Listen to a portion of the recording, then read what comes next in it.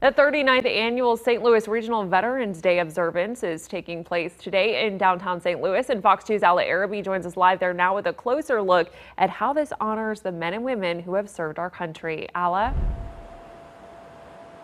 That's right, Laura. This parade begins at 10:30, but before that, at 9 o'clock, we're going to have the St. Patrick's Center 7th annual 5K run and walk. Now, this parade is put on by the Soldiers Memorial Military Museum, operated by the Missouri Historical Society, the City of St. Louis, and the Veterans Day Observance Planning Committee. The parade, again, will begin at 10:30 a.m.